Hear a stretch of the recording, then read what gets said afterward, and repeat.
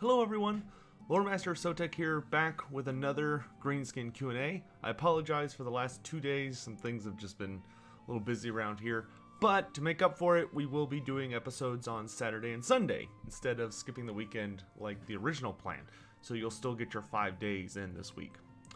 So without further ado, let's go ahead and hop into today's first question, which is from Mr. Piggy 2028, who asks, how often do orcs fall to the worship of the dark gods?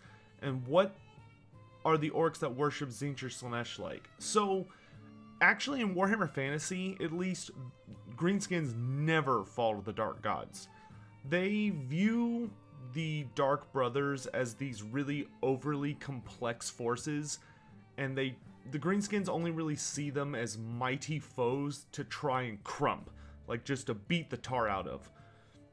And when it comes to religion in Warhammer, Greenskins probably have the easiest time. Like, they don't have challenges of faith. You know, they are born with an innate connection and understanding to Gork and Mork, and it's just present through their entire lives. So, Greenskins may have been tempted by the dark gods at some point. Maybe there are some individuals who have wandered far enough north where that has happened.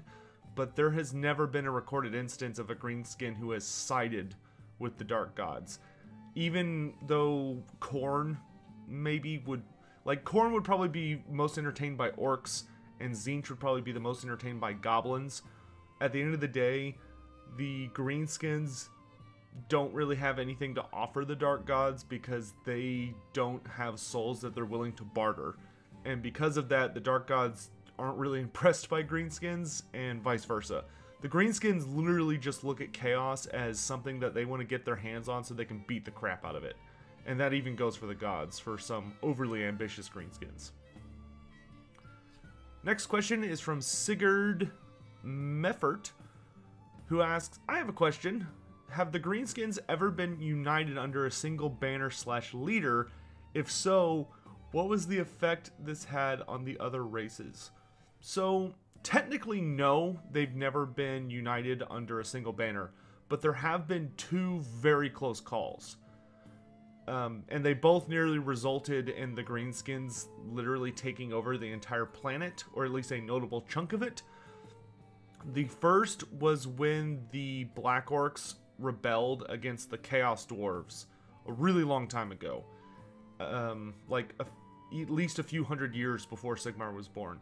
And when they revolted, they nearly won against the Chaos Dwarves, but luckily for the Dawizar, the Hobgoblins decided to backstab all their Greenskin brethren and allowed the Chaos Dwarves to win, and they pushed all the Greenskins out. But as a result, that unleashed the Black Orcs upon the wider world, and a massive horde of them, along with all the Greenskins, other Greenskin slaves they knew, and all the Greenskins they picked up along the way, started heading west across the Darklands and just kept building up bigger and bigger and bigger into a huge wah until they hit the Badlands. And there they evolved into one of the largest wahs ever seen in the history of Warhammer Fantasy. And it seems to have been led by a Black Orc named Urgluk Bloodfang. And this army was so massive that you would have to be standing at an absurd height and be looking down on a flat plain to be able to see the entire thing. I mean, it was an army that was so big that if it had made its way into or through Blackfire Pass, it would have undoubtedly erased the race of man from the face of the planet. Like, no problem. Probably would have destroyed the dwarves as well.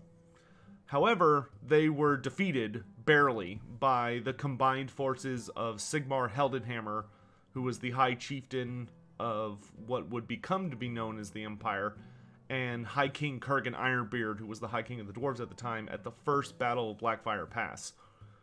Or was it? I think it's considered the first Battle of Blackfire Pass. And the only reason they were able to defeat them is because the dwarves and the humans combined their forces, and they funneled the Greenskins into a part of the pass that was only 2 miles wide. And because of that, the Greenskins weren't able to bring all their numbers to bear. But even then, it was a absurdly close fight. And it was only won because Sigmar managed to lure Bloodfang down on his wyvern into single combat, and Sigmar managed to kill him. And when he was killed, that kind of broke the Greenskins, and most of them scattered. The second instance was during the end times, which is when Grimgor Ironhide finally got off his butt and started actually getting a WoW together. Because the thing about Grimgor prior to the end times is that he was rather notorious for not being terribly interested in leading an army. Like, Grimgor just wanted to fight and smash things. And when he was wandering around, if he went like 2 days without a fight, he would start attacking all of his own troops. So Grimgor very notoriously was terrible at getting a WoW going, just because he would kill everybody around him. So the end times was finally when enough was going on in the world that Grimgor was basically able to find never-ending battle and just build up a WoW without stopping. And he managed to basically conquer the entire eastern hemisphere of the planet because of that. Well, everything east of the World's Edge Mountains. And he basically started what is Ragnarok, which we talked about in a prior video. And that was literally the end of the world. So, yes, if the Greenskins unite under a single banner, it's basically the apocalypse. Because there's too many of them and they're too strong. And the more of them that gather into one place, the stronger they get. And it's exponential. So it's just a really bad time. Next question comes in from Charlie Matthews, who asks, can Greenskin Shamans enchant weapons? Yes, it's not super difficult for them. They use different types of rituals, or in very special scenarios, if it's a particularly gifted Greenskin, they might know a singular spell, or they might know a special site where they can basically channel certain powers or emotions or really primitive consciousness into a weapon. But yeah, that's when Greenskins do create magic weapons or items, almost always it's from a shaman. Very, very rarely is there any other method involved. You know, maybe there's been a Greenskin who has it's either they stole it from somebody else and use it for their own purposes, or a Greenskin shaman made it. That's usually how magic items end up in the Greenskin hands.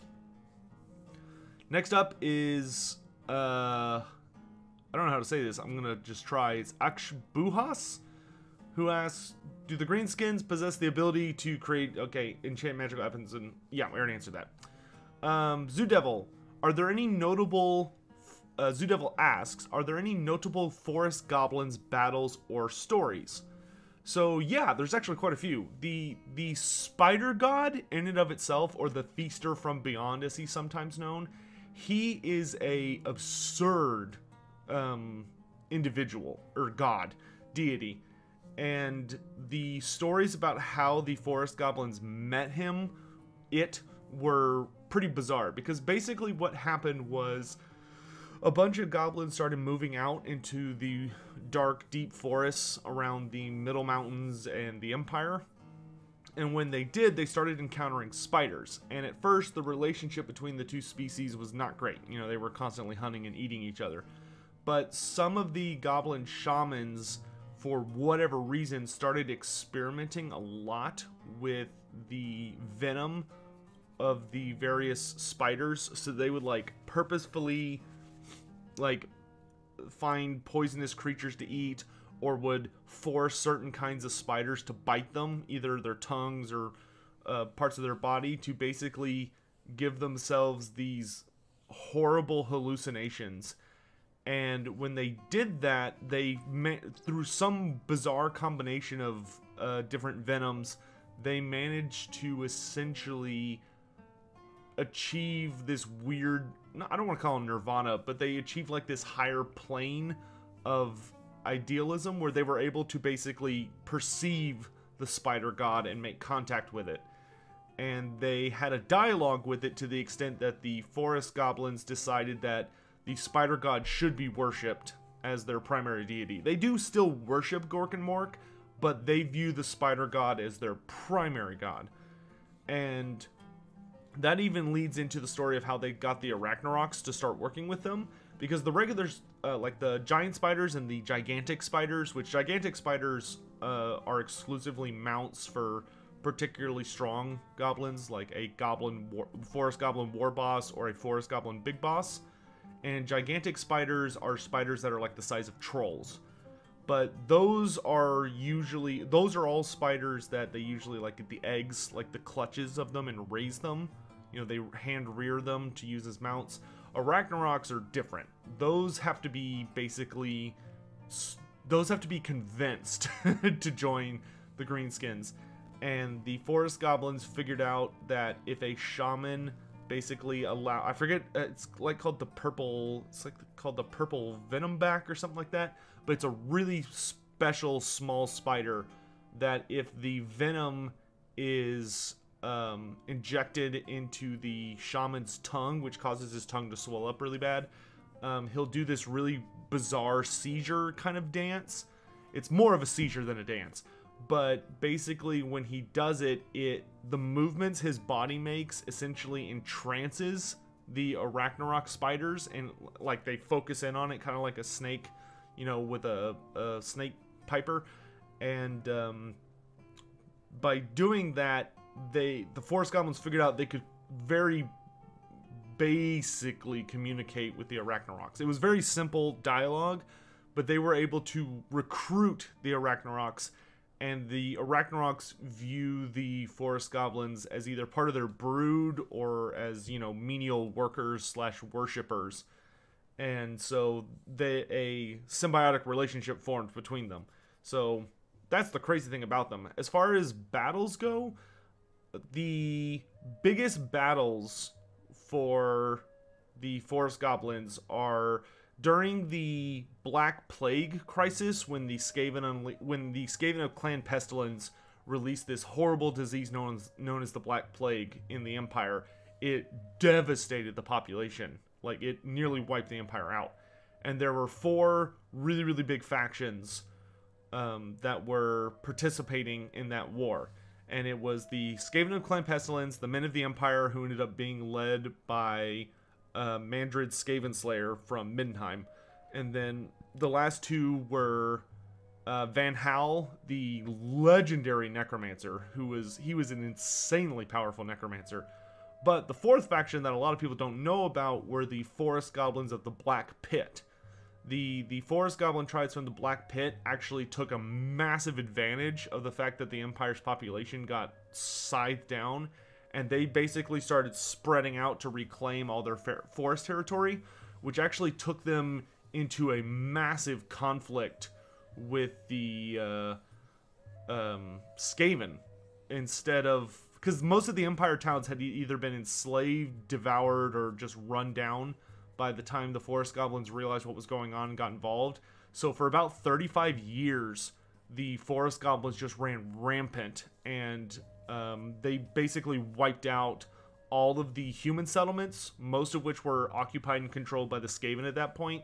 They just wiped all of them out that was anywhere close to their sacred site, the Black Pit, which is of course located in the Drakewald. So that was a major victory for the Forest Goblin tribes, was when they cleared out a lot of the civilization and the Skaven that were too close to the Black Pit. And then of course, if you ever want like good Forest Goblin stories, you can just look up Snagla Grobspit, who is the legendary special character for the Forest Goblins. He is a highly specialized ambusher, because he rides on spiders that are notoriously terrifying, because despite their incredible size, they are very, very stealthy. Like, they make almost no sound.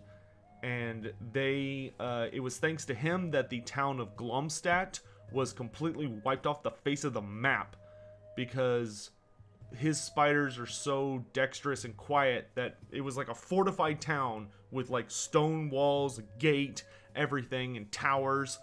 but Snagla led the Death Creepers, which are his personal regiment, which are the regenerating spiders in Total War Warhammer.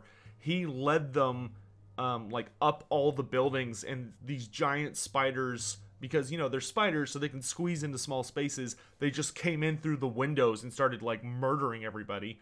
So the town watch didn't send up a cry of alarm, and the gates got basically thrown open to the Forest Goblin tribes. So Snagla's lads were able to help the Forest Goblins just mow everybody down.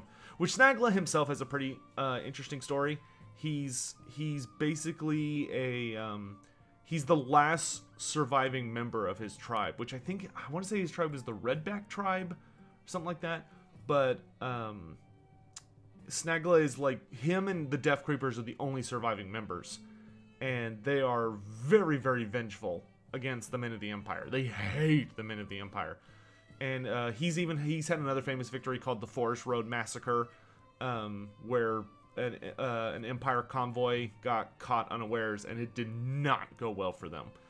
But because he just overran all of their artillery, and because they started fighting the Forest Goblins, and Snagla just came out of nowhere and just destroyed all their ranged units and their war machines, which left the Empire completely surrounded. And then as far as the last one I could think of is that in 2511, which is very briefly after Total War Warhammer canonically begins, the Forest Goblins wiped out another Empire town named Glumhof, and as a warning to anyone who would try and inhabit that close to the Black Pit, they made a giant totem out of all the skulls of the people that they killed in that town. So, there's your Forest Goblin stories. Next up, we've got Zeno Jester, who asks, do Greenskins have normal access to the Winds of Magic, or do they just get blessed by Gork and Mork to cast? We basically already answered this yesterday, but just as a quick reminder, they have normal access to the Winds of Magic. It's just that the way they comprehend the Winds of Magic, and the way they shape it to cast their spells, is what they think is the blessing of Gork and Mork is really just them using magic. So that's that whole thing.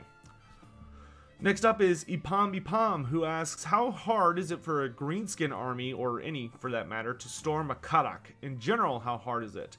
Okay, so for Greenskins or skaven, and then how in general. So for pretty much everybody, it is insanely hard to take down a dwarven karak. It usually takes a colossal army just to even threaten one, but to actually take one tends to be a very long and difficult trial for the attacker. Typically, there has to be some kind of weakness in the hold that can be exploited in order for victory to be attainable, which, luckily for the Greenskins and the Skaven, was provided in mass by the earthquakes that occurred at the start of the Goblin Wars.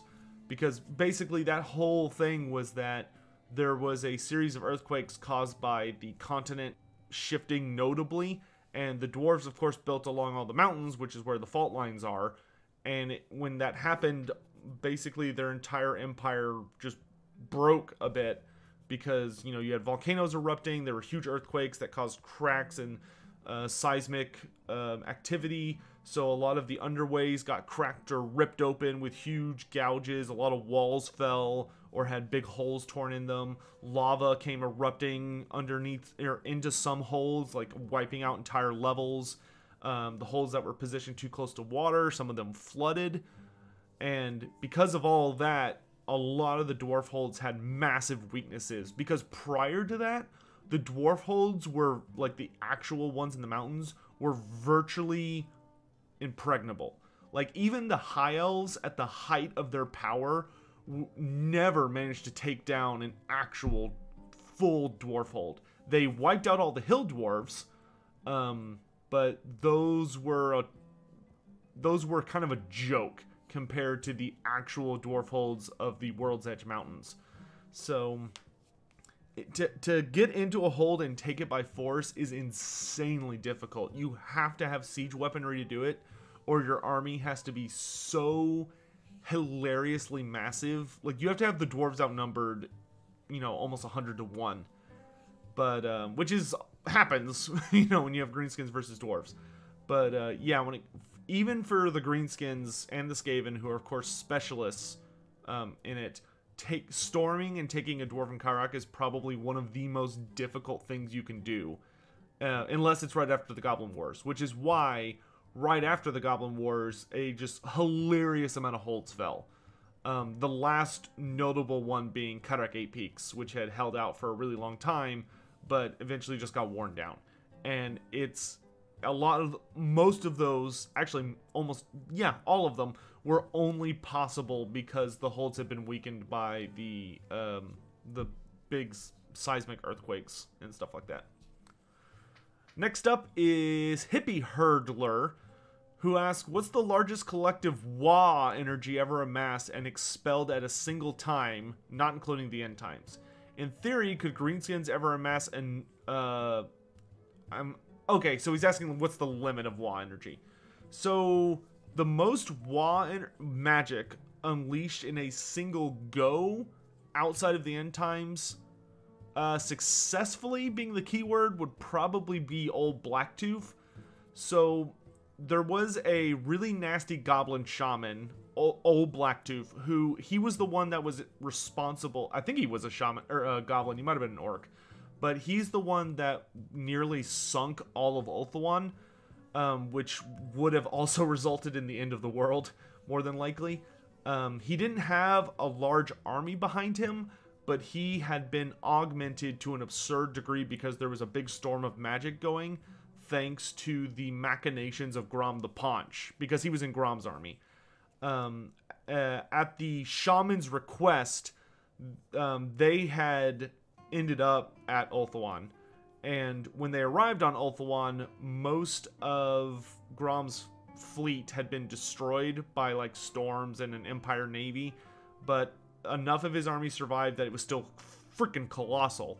And when it arrived on Ulthuan, Blacktooth was the one who convinced Grom to go out of his way to start tearing down Waystones, which basically just started unleashing all sorts of eldritch insanity on Ulthuan, and Blacktooth started using it to basically just destroy the island. Like, he got to Toriurvisi, which has a Waystone, and a really important one at that, and he was basically conjuring up a big storm to just spike Ulthuan really, really hard, which would have had unbelievable ramifications. Which in the original story, in the very, very original story of Grom versus Eltharion, they tell it as Blacktooth starts getting like influenced by the dark gods, but in more modern retellings of the story, it tends to be more that Blacktooth just is like way high on his own power and just is like gonna pull off the biggest magic show ever for Gork and Mork, and just wants to basically manifest both of them to just punch Ulthuan into oblivion. But thankfully for everyone in the Warhammer world, Old Blacktooth died before he could cast that spell, because Eltharion the Grim just dived out of nowhere and cut his head off. As for when looking at sheer volumes of Wa energy being conjured into a like notable purpose, the greatest use of Wa energy or magic that we've ever seen is used to create these colossal golems known as the Great Idols of Gork and possibly Mork. I should say possibly Mork. So they're, for shorthand, they're called Idols of Gork. But there are two kinds, or maybe three kinds. But there are different sizes of idols depending on basically how much magic was used to create them. The more magic is put into it, the bigger they are. So the biggest, like, over the top ones, I think, are the Great Idols of Gork. And these things are huge. Like, they are massive. And they can easily go toe-to-toe with a Dread Saurian or an Emperor Dragon or like the strongest of greater demons. Like, these things are huge, they're ridiculously tough, and they hit really freaking hard. Thankfully, there are very, very few of them in existence, and they require hysterical amounts of magic to function. So unless there is like a big storm of magic powering them, generally they're not going to be moving.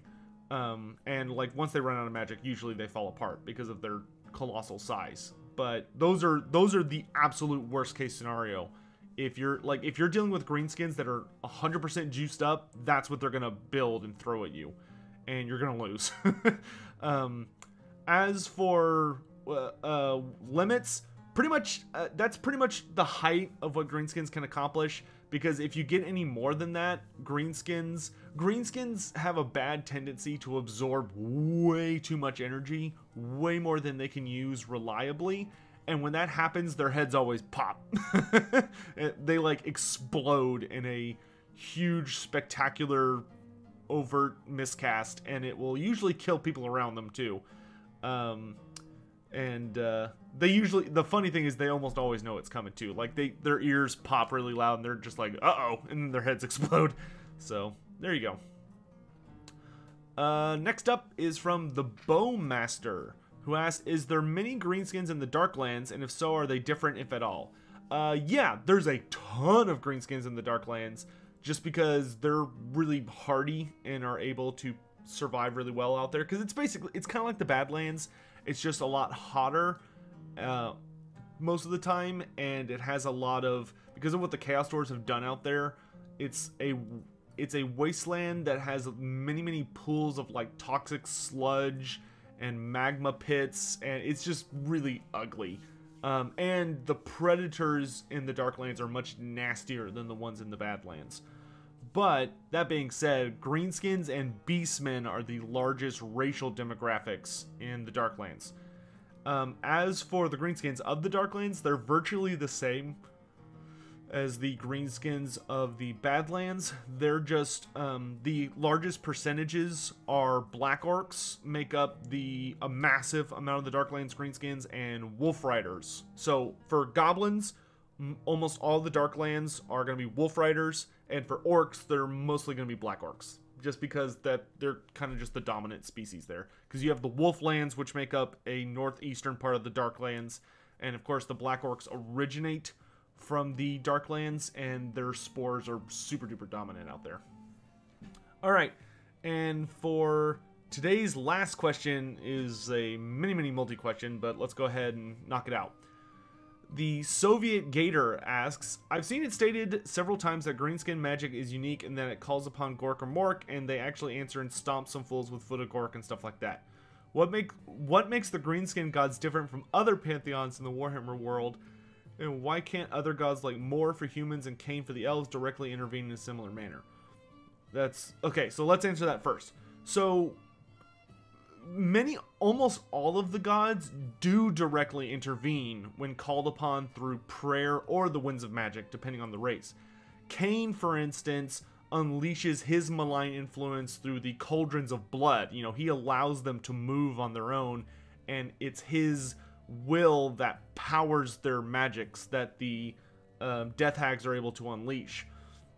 Meanwhile, Mor can be called down by his priests to strike down the undead, like, easily, or put someone to permanent rest. Many death wizards of the Empire are fervent worshippers of Mor, which is actually unique for their order in that they're very religious, unlike most of the other orders of the Colleges of Magic. And their magic has a lot to do with Morite, like using their prayers of Mor to influence how their spells manifest. So it's not that Gork and Mork are stronger or have some unique relationship with the world.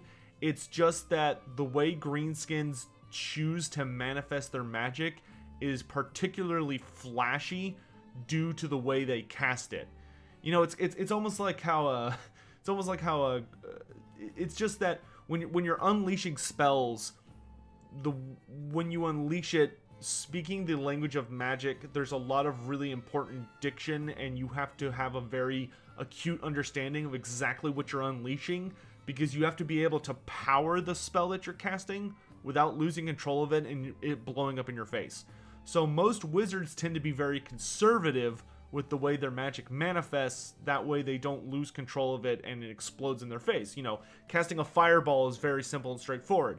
Greenskins just tend to go a little overboard and they don't really care about the consequences, which is why their magic tends to be more explosive, but they also tend to have a much higher chance of blowing up themselves, because instead of being like, oh, I'm going to make fire rain from the sky, or I'm going to summon a flaming tornado, or I'm going to, you know, make shadows claw these guys and slow them down, I'm going to summon a giant freaking godfoot and just stomp on people. You know, it's a little over the top. So hopefully that answers that first part. Second question is, how is black orc armor made? Is it scavenged then refined to have an orcish look, or are some pieces actually forged? Technically both. So black orc's armor is most of the time looted from corpses of especially races that are fond of heavy armor, so like the Empire, Chaos Dwarves, some ogre units, stuff like that, and Warriors of Chaos. And what they'll do is they'll rip off all the plate and basically just hold it to their body, and another greenskin will take a hammer and just hit it until it's basically bent around them in their shape, and it's just kind of permanently a part of them. Like black orcs never take off their armor beyond a certain point. So that's usually how it works.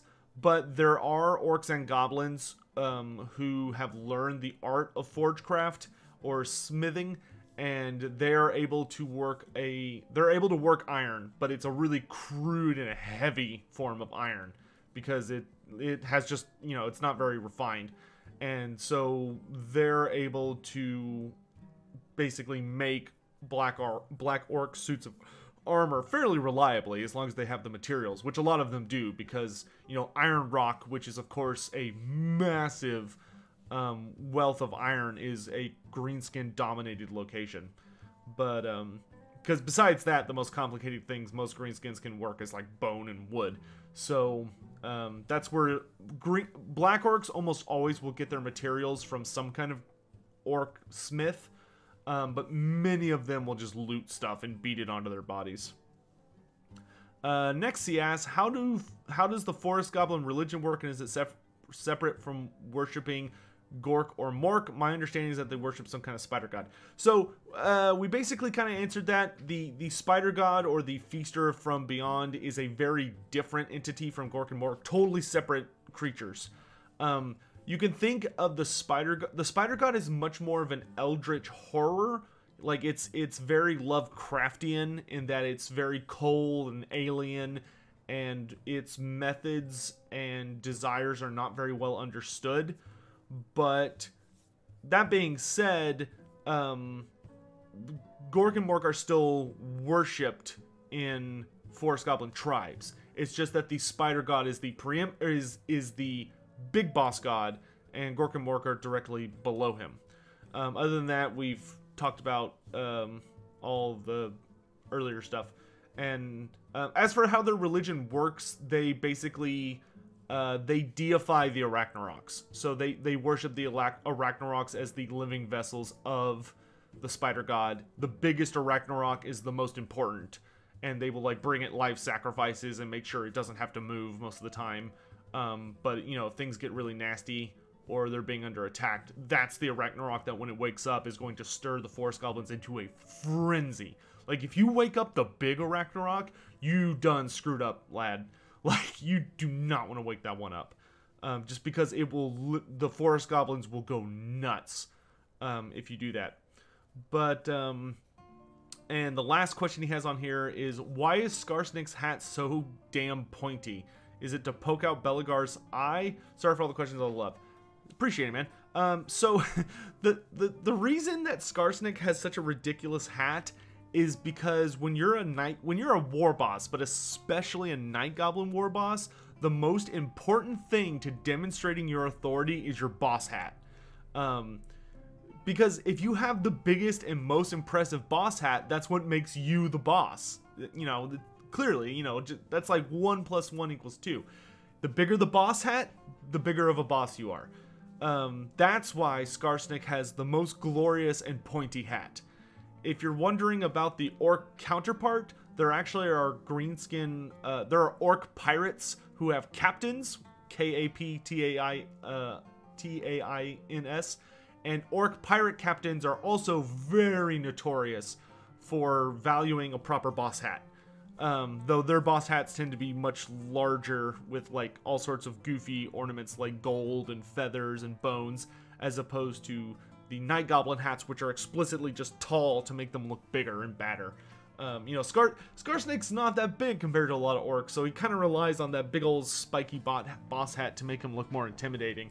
Though he does have Gobla, you know, for the muscle, but he likes to himself come off as very tall. But yeah, so we're out of time. Thank you all for watching. I will see you guys hopefully today for some live streams, and if not, I'll see you tomorrow for your next Q&A video. Thanks for watching, guys.